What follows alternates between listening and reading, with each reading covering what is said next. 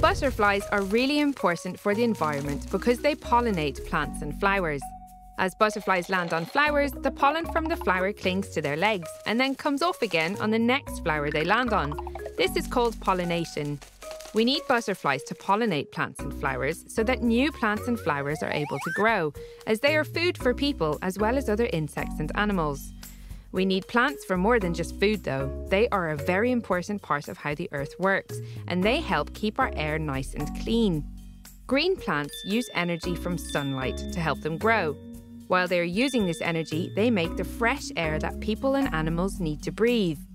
Because of this, plants are very important to the environment. Just as well, butterflies enjoy hopping from flower to flower because they're doing a brilliant job at the same time.